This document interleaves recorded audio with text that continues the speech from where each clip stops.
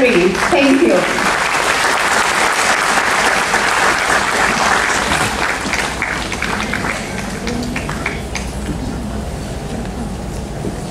You light off yesterday. Good morning, everyone. Everyone is feeling sleepy? Good morning, everyone. ఒకసారి answer చేయండి. How many of you are proficient in English? Hands raise చేయగలరు. Proficient అంటే that ఇప్పుడు నేను మాట్లాడుతున్నాను కదా, how I am speaking in English, you feel that you will be able to speak like that, write like that.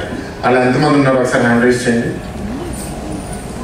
Be honest అండి, ఇది internal platform, ఎక్కువ మంది లేరు, మేబీ అరౌండ్ 10%. మనం నేర్పించేది ఇంగ్లీష్ మీడియము, బట్ కాన్వర్జేషనల్లీ మనం ఇంగ్లీష్లో ఇంకా అంత కాన్ఫిడెంట్గా లేము. సో దిస్ ఇస్ అజంప్షన్ నాది కూడా, ఏంటంటే ఇట్లా ఉందని నేను కూడా ఊహిస్తున్నాను. అండ్ ఇవాళ అది నిజంగా ప్రూవ్ అయింది. ఇది ఎందుకు ఇంపార్టెంట్ పాయింట్ అంటే, ఇవాళ నేను పాలిటిక్స్లో కూడా ఉన్నాను, 2 బోర్డ్స్లో సేల్ అవుతున్నాను. ఒకటి విద్యావేత్త గీతం యూనివర్సిటీ ప్రెసిడెంట్గా, ఇంకోటి ఒక ఆస్పైరెంట్ పాలిటిషియన్ ఉంటాను. So the mode of instruction ఏ భాషలో ఉండాలి, పిల్లలకి అట్లా ఇంపాక్ట్ అవుతుంది అనేది మేము చాలా డిస్కస్ చేస్తూ ఉంటాం.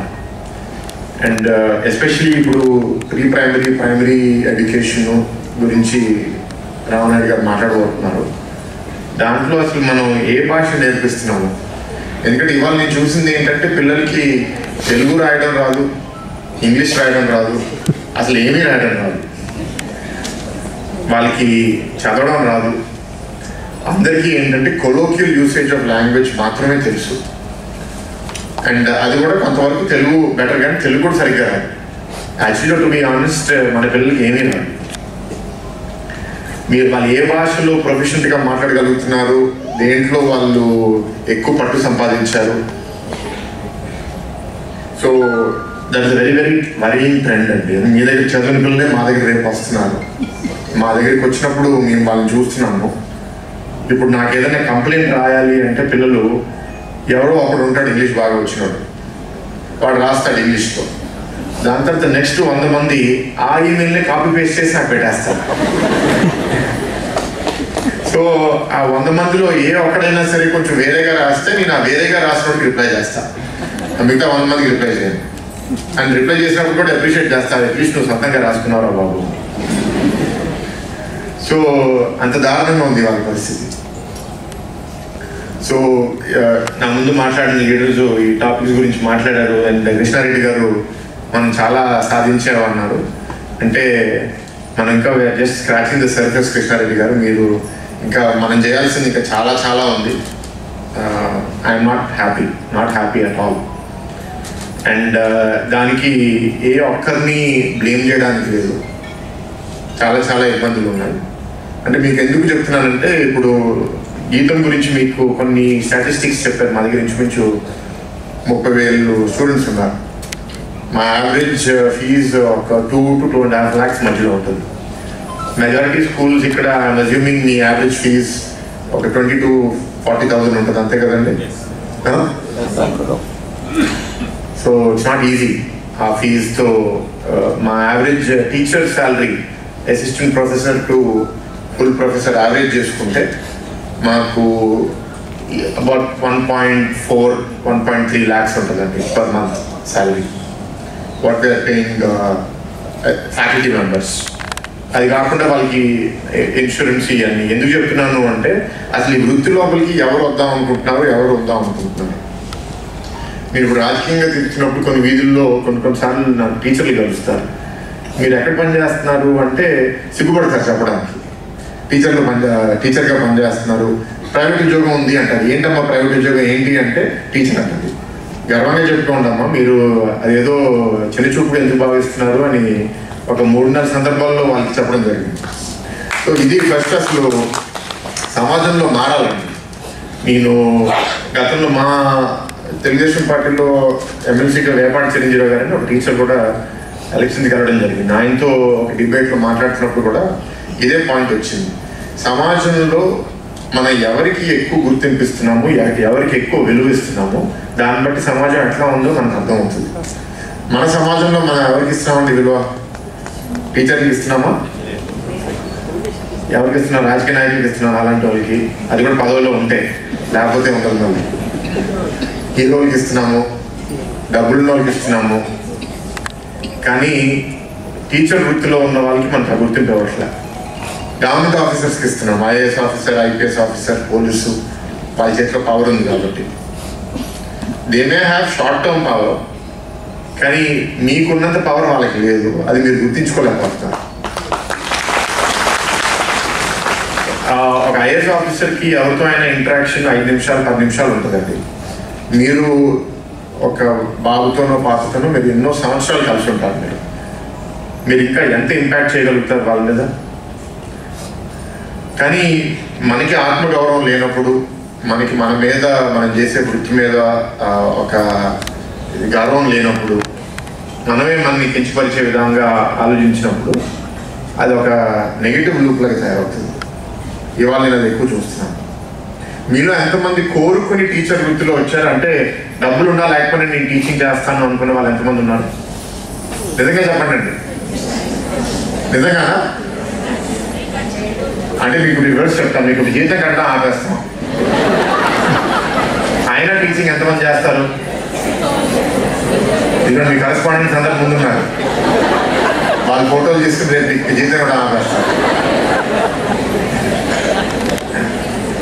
చాలా మంది రేజ్ చేస్తున్నారు. నిజంగా మీరు రేజ్ చేస్తున్నారనేది మీ మనస్సాక్షిలో చూసుకోండి. ఇవాళ రేజ్ చేయడానికి చేశారు. ఆనెస్ట్లీ మా గీతంలో మాట్లాడుతుంటే డబ్బుల కోసం చేసే వాళ్ళు క్లోజ్ టు 50-60% ఉన్నారు.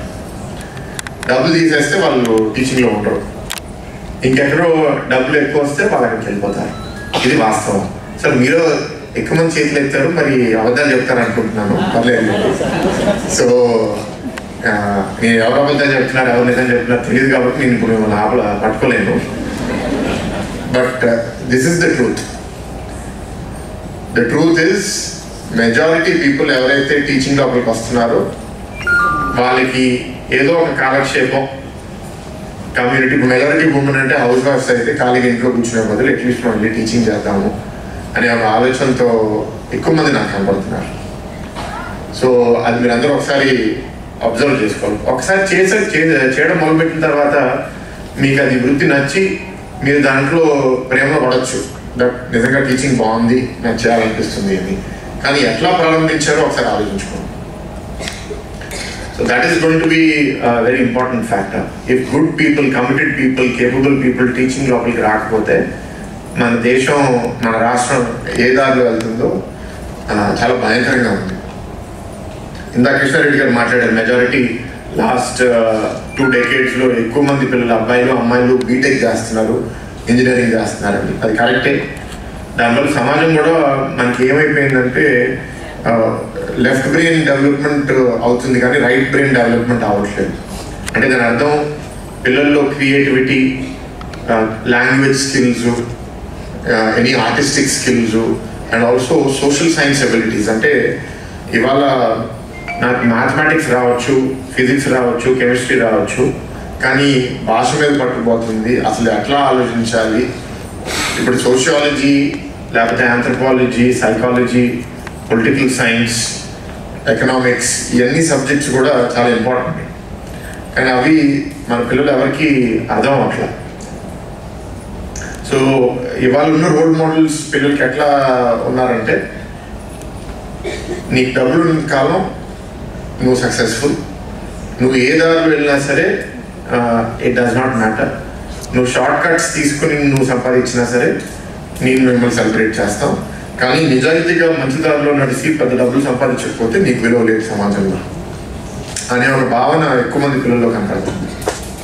ఇప్పుడు మా దగ్గర గ్రాడ్యుయేట్ అవుతున్నారు పిల్లలు, వాళ్ళకి ఉద్యోగం వస్తుంది, విదిన్ 6 months, విదిన్ 3 months ఉద్యోగం మానేస్తున్నారు. అయితే ఆ కంపెనీస్ వచ్చి మళ్ళీ మీ దగ్గర మేము రిక్రూట్ చేసుకోము, ఎందుకంటే తీసుకున్నా సరే పిల్లలు మా దగ్గర ఉండట్లేదు. స్థిరంగా ఏ వృత్తిలోనూ ఉండలేకపోతున్నారు, దేని మీద కాన్సన్ట్రేట్ చేయలేకపోతున్నారు. సో యాజ్ ఎ యూనివర్సిటీ నాకు బాధ ఏంటంటే వాళ్ళు నా దగ్గరికి వచ్చేసరికి ఆల్రెడీ డ్యామేజ్ అయిపోయింది. డ్యామేజ్ ఎక్కడ అవుతుంది?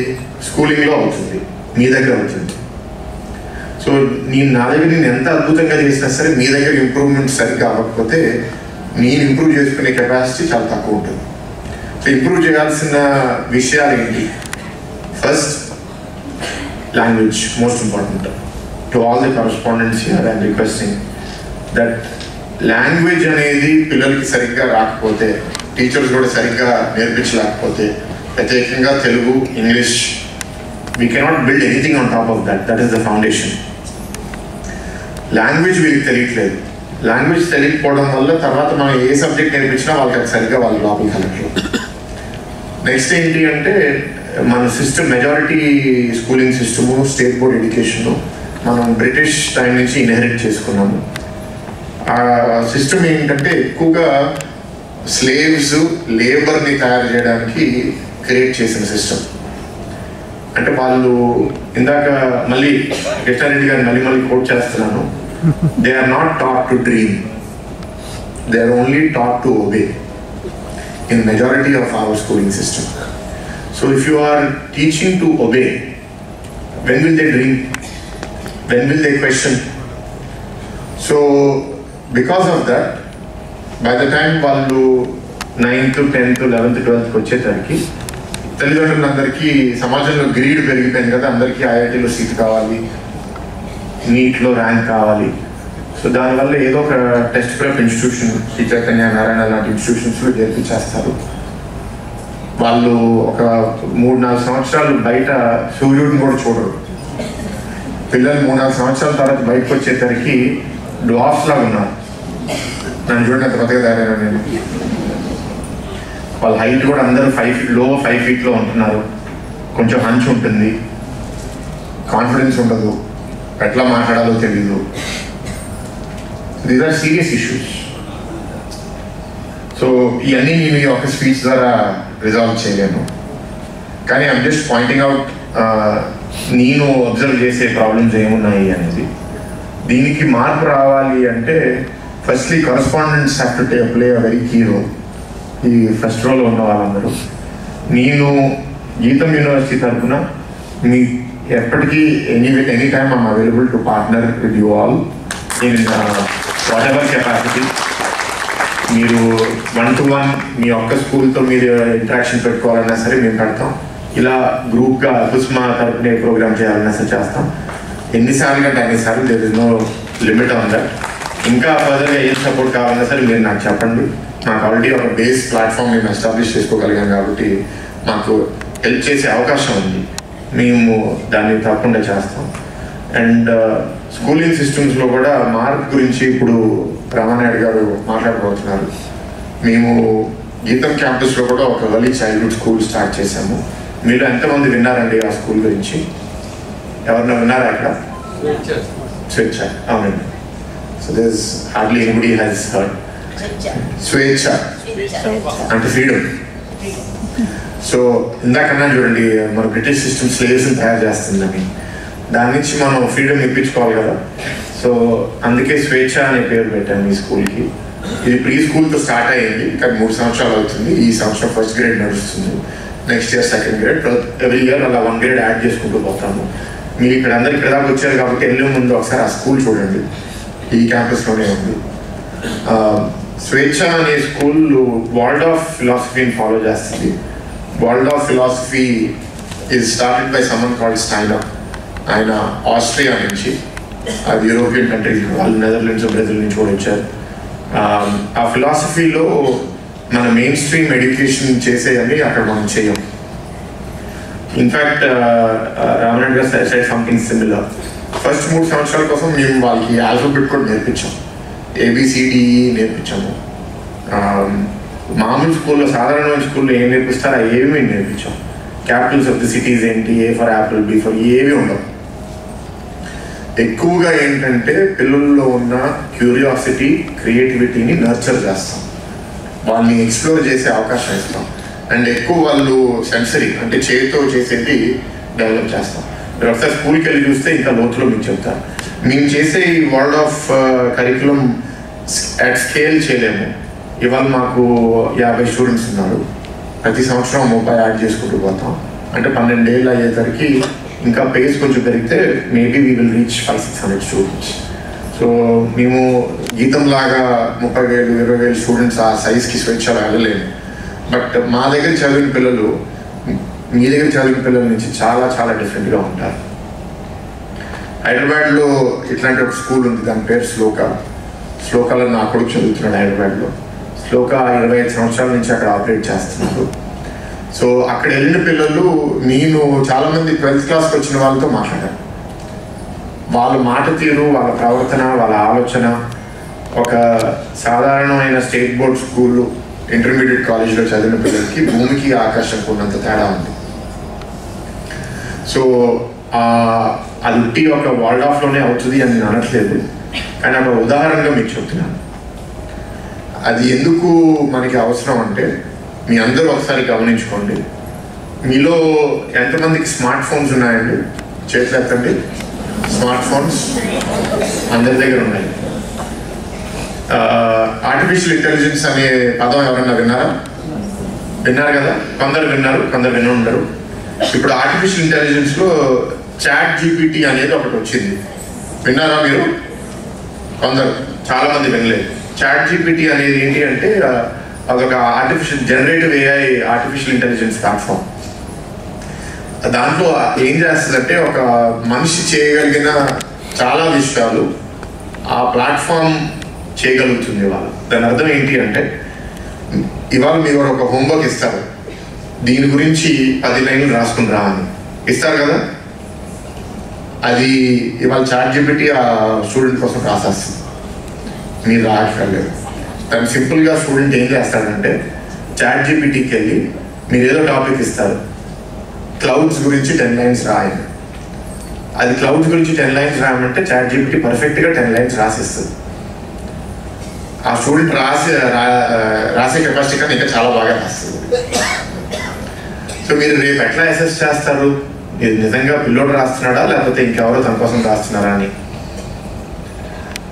అండ్ మీరు చాట్ జీపీటీ మీరు ఎవరైనా వాడుతున్నారంటే మీ మిగతా కాలీగ్స్కి పరిచయం చేయండి, మీరు కూడా వాడటం మొదలుపెట్టండి. మీరు యుల్ బి షాక్డ్ అది to what capacity it is able to solve. మన స్టేట్ బోర్డ్ ఎగ్జామినేషన్స్లో ఆస్క్ చేసే క్వశ్చన్స్ అన్నీ within milli seconds it can answer the question.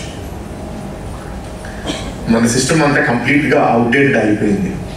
So the role of the teacher knowledge dissemination, అంటే మీలో ఉన్న జ్ఞానం ఏదైనా ఉంటే అది మీరు పిల్లలకి పాస్ ఆన్ చేయడం అనేది అనవసరం అయిపోయింది. It is unnecessary.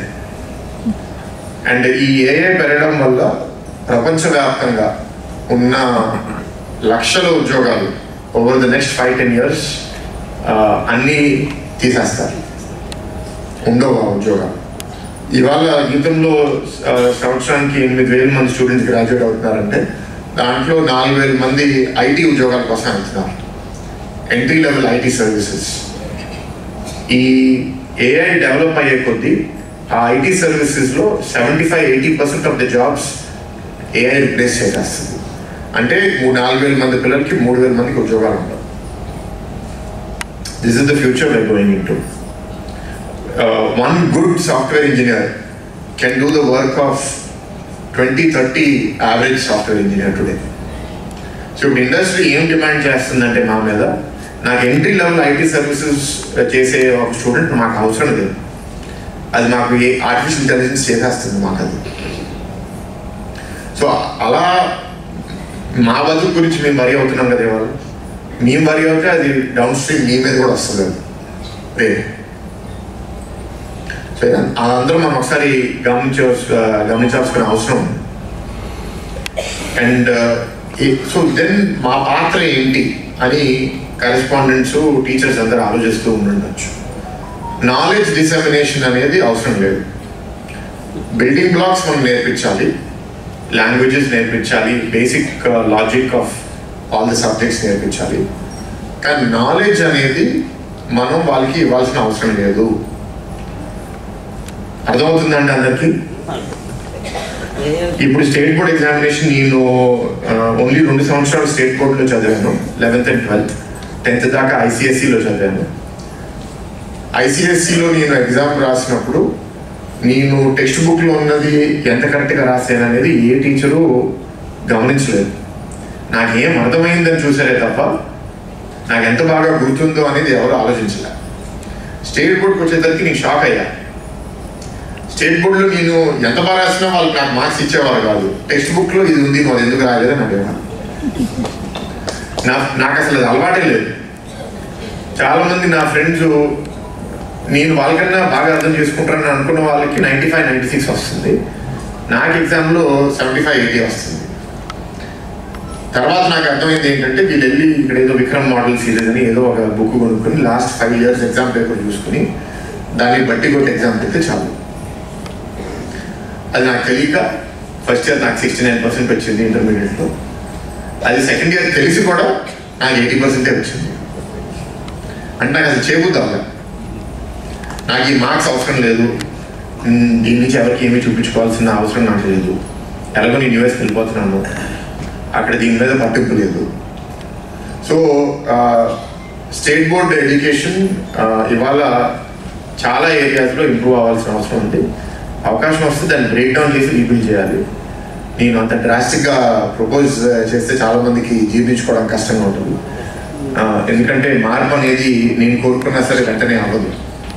కానీ యాజ్ టీచర్స్, యాజ్ కరెస్పాండెంట్స్ మీరు ఆలోచించాల్సింది ఏంటి అంటే, ఇవాళ మీకు నాకు జీతం వస్తుంది కదా, ఇవాళ నాకు స్టూడెంట్స్ వస్తున్నారు కదా, నేను మారాల్సిన అవసరం అంత ఏముంది నాకు అని మీరు కానీ అనుకుంటే, సడన్గా మీ కాలు కింద నుంచి ఒక కార్పెట్ లాగేస్తే మనం ఎట్లయితే పడిపోతామో అట్లాంటి ఒక అనుభవం మీకు చాలా త్వరలో రాబోతుంది. సో మీరు దానికి ప్రిపేర్ అవ్వాల్సిన అవసరం ఉంది. అంటే మనం నడుస్తూ ఉన్నప్పుడు మనం కొండ మీద ఉన్నాము, సడన్గా డ్రాప్ వస్తుందని మనకి కనపడట్లేదు. ఆ డ్రాప్ వచ్చినప్పుడు మీరందరూ 1000 feet కింద పడి చచ్చిపోతారు. సో దానికి మీరు చేయాల్సింది ఏంటి, ఇందాక నుంచి చెప్తున్నా, knowledge dissemination is not necessary. What we need to do is imbibe values, is imbibe mind sets. Values అంటే ఏంటి? Honesty, curiosity, generosity, humility, these kinds of things, courage. అవి ఎట్లా వస్తాయి వాళ్ళకి? ఇప్పుడు ఇంట్లో నేను ఇప్పుడు ధైర్యవంతున్నాను అనుకుందాం, అయితే నేను ఆనెస్ట్గా ఉన్నాను అనుకున్నాను, నాకు ఎక్కడి నుంచి వచ్చింది? మెజారిటీగా నా ఇంట్లో ఉన్న మా తాతల నుంచి, అమ్మ నాన్న నుంచి నేను నేర్చుకున్నాను. సో ఇవాళ సమాజం దిగజారిపోతుంది. తల్లిదండ్రులు ఆ విలువలు పిల్లలకి నేర్పించకపోయినా సరే యాజ్ టీచర్స్ మీరు నేర్పించాల్సిన అవసరం ఉంది. కానీ మీరే అవి పాటించినప్పుడు పిల్లలకి ఏం నేర్పిస్తారు మీరు? ఇప్పుడున్న ప్రాబ్లం అది. నేను మా దగ్గర చూస్తున్నాను ఫ్యాకల్టీ మెంబర్స్ చాలామంది షార్ట్ కట్స్ తీసుకుంటున్నారు. వాళ్ళు రీసెర్చ్ పబ్లికేషన్స్ చేయమంటే వాళ్ళు చీటింగ్ చేసి పబ్లికేషన్స్ చేస్తున్నారు. చీటింగ్ చేసి పబ్లికేషన్ చేసిన టీచరు రేపు నీతులు స్టూడెంట్కి ఎట్లా నేర్పిస్తాడు? అంటే వ్యవస్థ కూలిపోయింది. సో మీ అందరూ కూలిపోయారని నేను అనట్లేదు, కానీ మీలో చాలా మందికి ఆ విధంగా ఒత్తిడిలో ఉండడం వల్ల మీరు కూడా ఏంటంటే షార్ట్ కట్స్కి లొంగిపోతున్నారు. సో ఆ షార్ట్ కట్స్కి లొంగకుండా ఎవరైతే ఉండగలుగుతారో వాళ్ళే గొప్ప వాళ్ళుగా మిగిలిపోతారు, మిగతా వాళ్ళు పక్కన పడిపోతారు. So the value of teachers is extremely important. Mental health challenges కూడా ఇవాళ పిల్లల్లో విపరీతంగా పెరిగిపోయినాయి బికాస్ ఆఫ్ టెక్నాలజీ. మీరు క్లాస్ రూమ్లో 6 గంటల్లో మీరు ఏమి నేర్పించకపోయినా పర్వాలేదు, how to be as a person అనే వాల్యూస్ కానీ మీరు వాళ్ళలో ఇన్వైట్ చేయగలిగితే, వాళ్ళలో ఉన్న క్యూరియాసిటీని చంపకుండా మీరు వాళ్ళని రీటైన్ చేయగలిగితే, అంటే మిమ్మల్ని ప్రశ్నించే వాళ్ళని తిట్టకుండా, భయపెట్టకుండా ప్రశ్నించే అవకాశం మీరు వాళ్ళకి ఇస్తే, వాళ్ళు children are automatically curious people.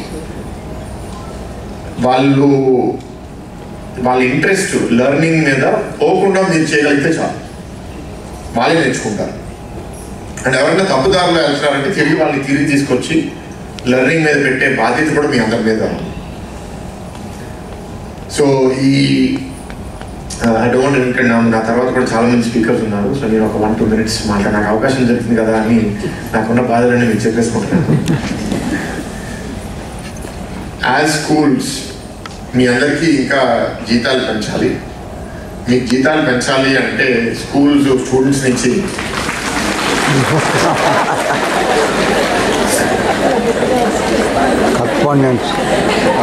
ఇంకా మీకు జీతాలు పెంచాలి అంటే స్టూడెంట్స్ నుంచి ఫీజు కూడా పెంచాలి. ఎందుకంటే కొన్నిసార్లు సమాజంలో ఎట్లా అయిపోయిందంటే, ఇప్పుడు ఇన్స్టిట్యూషన్స్ కరెస్పాండెంట్స్తో కూడా నేను ఎంఫసైజ్ అవుతాను, గవర్నమెంట్ నుంచి కొన్నిసార్లు ఒత్తిడిలు వస్తాయి. మీరు ఏ ఫీజు స్టూడెంట్ మీద ప్రెషర్ పెట్టద్దు అంటారు. టీచర్స్ అందరికీ టైంకి కట్టేయమంటారు. డబ్బులు ఎక్కడ దొరుకుతున్నాయి? చెట్టు మీద దొరుకుతున్నాయా? ఎక్కడి నుంచి వస్తాయి డబ్బులు? మాకు ఏదైనా ప్రింటింగ్ ప్రెస్ ఇచ్చి డబ్బులు ప్రింట్ చేసుకుంటాం అట్లా. ఇప్పుడు కోవిడ్ వచ్చినప్పుడు 2020లో మాకు గవర్నమెంట్ ఆఫ్ ఇండియా నుంచి సర్క్యులర్స్ వచ్చినాయి. చూస్తుంటే నాకు నవ్వు వచ్చింది అసలు. అదే సర్క్యులర్లో ఏమంటారు అంటే, పిల్లలు చాలా ఇబ్బందులు ఉన్నారు, వాళ్ళ నుంచి మీరు ఫీజు కలెక్ట్ చేసుకోవడానికి ఏమాత్రం ఒత్తిడి పెట్టడానికి వీల్లేదు అని ఫస్ట్ లైన్.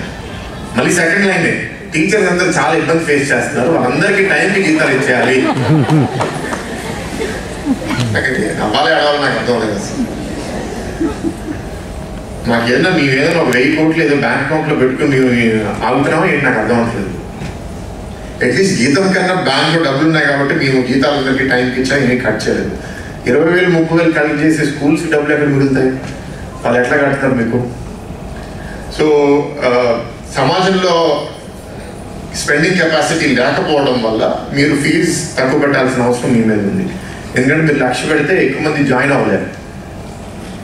ఇందాక నాతో అక్కడ స్టేజ్ మీద ఉన్న లీడర్స్ మాట్లాడుతూ చెప్పారు, మేము గవర్నమెంట్కి సర్వీస్ చేస్తున్నాము, గవర్నమెంట్ ప్రతి స్టూడెంట్ మీద 70,000 రూపాయలు ఖర్చు పెడుతున్నారు, మేము 30,000 ఖర్చు పెడుతున్నాము. అంటే 40,000 రూపాయలు గవర్నమెంట్కి సేవ్ అయినట్టు ప్రతి స్టూడెంట్ మీద. అది సేవ్ అయినట్టు కాదు, గవర్నమెంట్ డబ్బుల్ని వృధా చేస్తుంది. ఇప్పుడు అదే గవర్నమెంట్ కానీ మంచి schools, minimum quality standards maintain చేసే స్కూల్స్కి 30,000 స్టూడెంట్ నుంచి కలెక్ట్ చేసి 40,000 గవర్నమెంట్ కానీ ఆ స్కూల్కి ఇచ్చుంటే ఇంకెంత క్వాలిటీ మనం ప్రొవైడ్ చేయగలుగుతాము. కానీ ఇప్పుడు ఏమైపోయిందంటే గవర్నమెంట్ వైపు నుంచి కూడా ఆలోచిస్తే చాలా మంది కాలేజెస్, స్కూల్స్ వ్యాపారాల్లా తయారైపోయినాయి. ఆ 40,000 వస్తే 30,000తో గతంలో నడిపే వాళ్ళం కదా, మళ్ళీ ఇప్పుడు ఎందుకు మనకి టెన్షన్, 40,000 జేబులో పెట్టేసుకోవాలని చాలా మంది ఆలోచిస్తారు. ఆ ప్రాబ్లం కూడా ఉంది. కానీ అలానే మన మీద నిబంధనలు పెట్టేసి ఇప్పుడు ఇవాళ ఇక్కడ స్టేజ్ మీద కింద ఒక 30-40 స్కూల్స్ కరెస్పాండెంట్స్ ఉన్నారనుకున్నాం. దాంట్లో అందరూ ఒకటే విధంగా ఆలోచిస్తారని నేను చెప్పట్లేదు. కానీ ఒక 3-4-5 చాలా అద్భుతంగా చేయాలనే ఆలోచన వాళ్ళకు ఉంటుంది. మనం వాళ్ళని చేయనిస్తేనే వాళ్ళని చూసి 10 మంది ఫాలో చేస్తారు. కానీ అందరి మీద నిబంధనలు పెట్టేసి ఎవరిని అదేనవ్వకుండా చేస్తే, ఎందుకంటే ఆ సింపుల్ పాయింట్, బీఎడ్ చదవడానికి బీటెక్ అలౌ చేయండి అనే ఒక పాయింట్ మీద 10 ఏళ్ళు మనం గవర్నమెంట్ చుట్టూ తిరగాల్సిన అవసరం ఎందుకుంది? అసలు fundamentally what is wrong? So government ఏమనుకుంటుందంటే, నాకు ఇంత పవర్ ఉంది కాబట్టి నేను అందరినీ తిప్పించుకుంటాను, నాకు తోచినప్పుడు చేస్తాను. అది తప్పు. అసలు government does not understand. Unfortunately ఏ గవర్నమెంట్కి ఎడ్యుకేషన్ ఎట్లా చేయాలో సరిగ్గా తెలియదు. ప్రతి political party is to be blamed for that. ఎందుకంటే ఒక పాలిటీషియన్కి 5 ఏళ్ళలో ఎలక్షన్ వస్తుంది కాబట్టి 5 ఏళ్ళలో మాకు ఓటు దేనికోసం వస్తుంది అనే దాని మీదే ఆలోచిస్తాం. కానీ ఎడ్యుకేషన్ డెవలప్ చేసి మీలో మార్పులు తీసుకొస్తే అది ఫలితం రావడానికి 15-20 ఏళ్ళు పడుతుంది. దాని లోపల 3 ఎలక్షన్స్ అయిపోతాయి.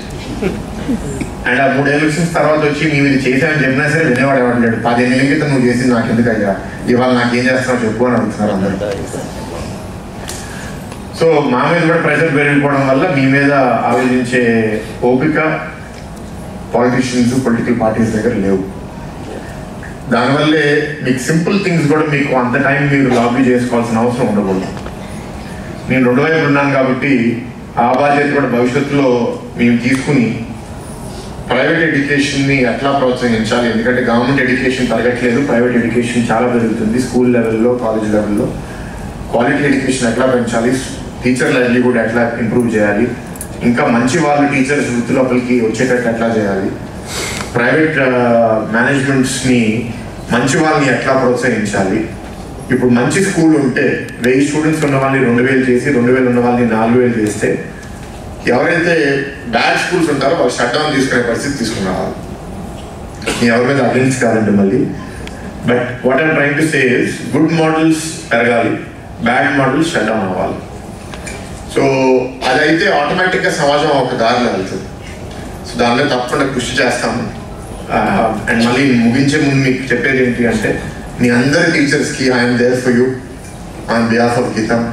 మీరు very very important people to society. మీరేదో నాకు ఇంతే డబ్బులు వస్తున్నాయి కదా, నేనేదో తప్పక చేస్తున్నాను కదా అనే ఆలోచన ఎప్పుడు మీరు పెట్టుకోమాకండి. నచ్చి వచ్చారా లేకపోతే అవకాశం లేకొచ్చారా, ఏదైనా సరే ఇక్కడ మీరు ఉన్నారు. ఇవాళ మీరు కంటిన్యూ అవుదాం అనుకుంటే మీ పాత్ర సమాజంలో చాలా చాలా ఎక్కువగా ఉంది. మీరు ఎట్లాంటి మనుషులు, మీరు ఎట్లా ప్రవర్తిస్తున్నారు అనేది మీరు మీ మనస్సాక్షిలో అప్పుడు చూసుకోండి. అది మీరు సరిదిద్దుకోగలిగి ఆ విలువలు కానీ మీరు పిల్లలకి సరిగ్గా ఇవ్వగలిగితే తప్పకుండా మీ స్టూడెంట్స్లో అందరు మారకపోయినా మీరు మీ క్లాస్ రూమ్లో 30 మందిలో ఒక 3 4 10 మంది అయినా సరే మంచి ప్రయోజకులుగా తయారైతే అది చాలా గర్వించదగిన విషయం. I wish all that for you. And to all the management, again, I'm reinforcing my support to you all. We are always there on behalf of Geetam to organize any such programs, to provide any training programs for teachers, because we have a lot of training programs that we do.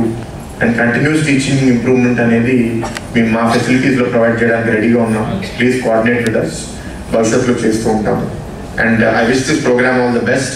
నేను 10 నిమిషాలు మాట్లాడదాం అనుకున్నాను, కానీ almost ఒక 20 minutes మాట్లాడేసినట్టున్నాను, 25 minutes.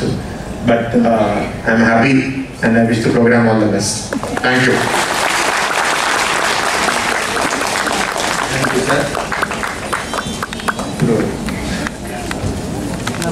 Sribharat గారి చేతుల మీదుగా Netherland వాళ్ళకి చిన్న రిజిస్ట్రేషన్ చేయడం జరుగుతుంది.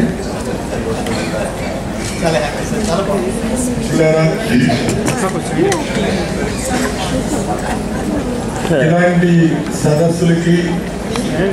సదస్సులో దేశవ్యాప్తంగా నేను చాలా వరకు పాల్గొన్నాను.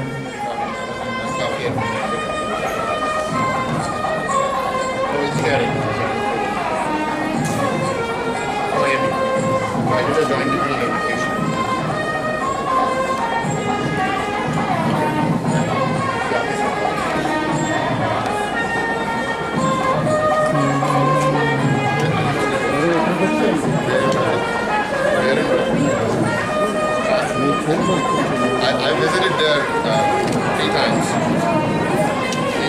Sao Paulo, Rio, Fortaleza. And had a great time there. And the favelas.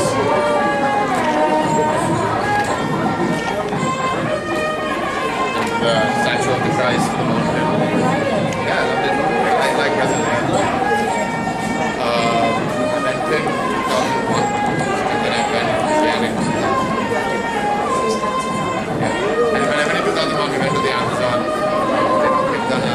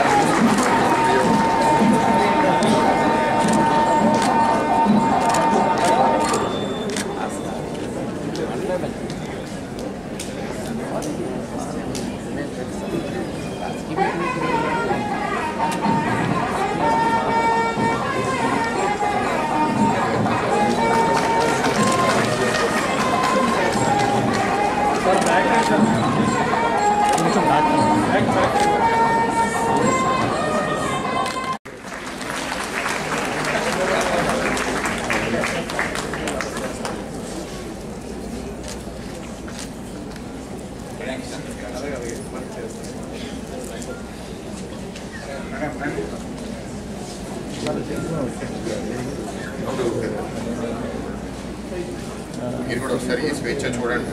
మన రాష్ట్రంలో దాదాపుగా 5 to 6 కరెస్పాండెంట్స్ ఉన్నారు. దేశవ్యాప్తంగా చెప్పాలి అంటే 1,00,000 ఉంటారు. 9 లక్షల మందిలో 9,000 మందిలో మరి ఈ ఒక సిస్టాన్ని డెవలప్ చేసి ఎడ్యుకేషన్ చిన్నపిల్లలకు ఈజీగా నేర్పేందుకు వచ్చినటువంటి దంపతులు, కరెస్పాండెంట్, స్కూల్ డైరెక్టర్స్ అయినటువంటి రామనాయుడు గారు నాకు ఒక్కళ్ళే కనిపించారు. రాష్ట్రంలో దేశవ్యాప్తంగా ఎంతో మంది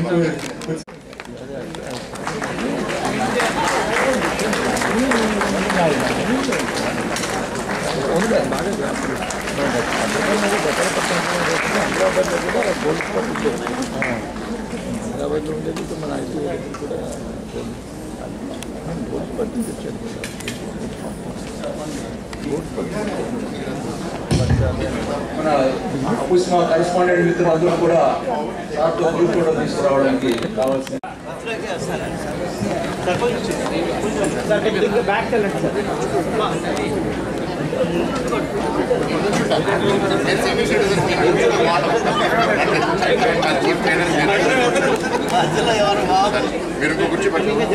కొంచెం దగ్గర క్రాస్ కనెక్ట్ ఫోటో లాంగ్ అయిపోతుంది, గ్యాప్ ఎక్కువ వస్తుంది.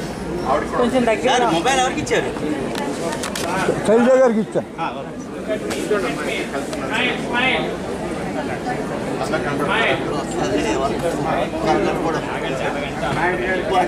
ముఖాలు కనపడ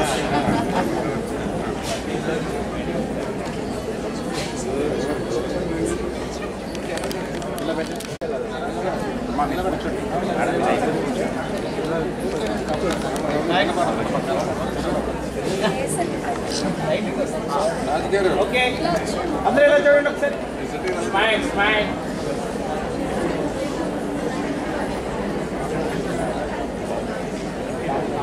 ఓకే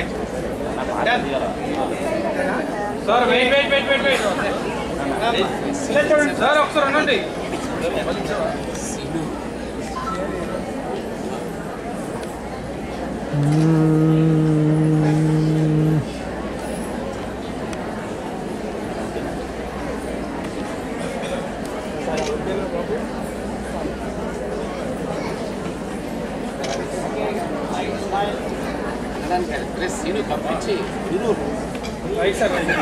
ఓకే